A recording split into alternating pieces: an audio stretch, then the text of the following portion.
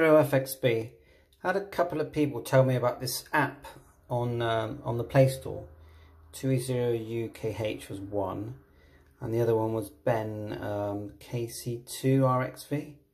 So I thought I'd download it and have a look. So I've got my DMR radio on Talk Group 91 at the moment, and here's the app. So let's open the app, and then I'll show you what settings I've put in.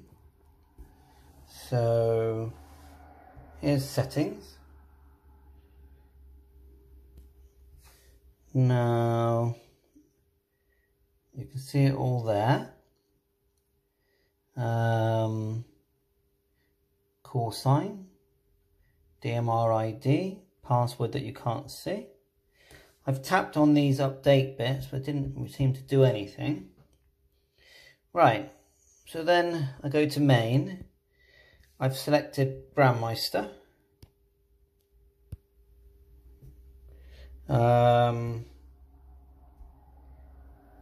That's all I selected. It says private. I haven't touched that, although you think it should be group call. But I suppose if you X that, it'll be private.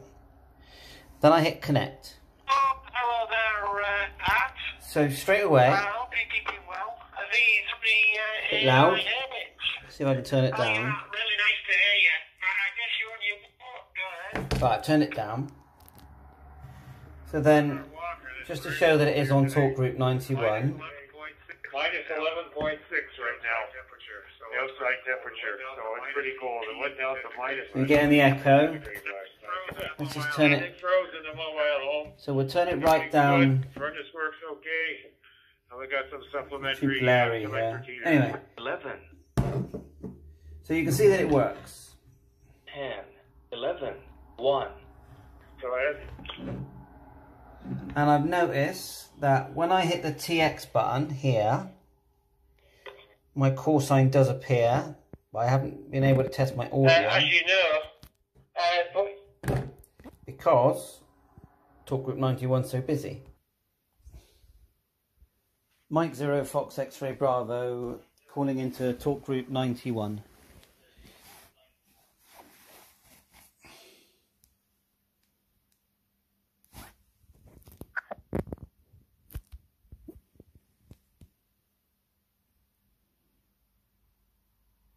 off to another one, but keep tinkering me in code like that.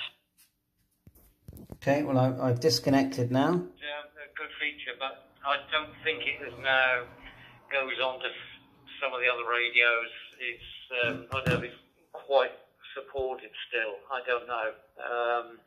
Not sure on that one. Anyway, we've had an hold up to Talk Group 91 too long, Andreas, but you just came through then as I put it on.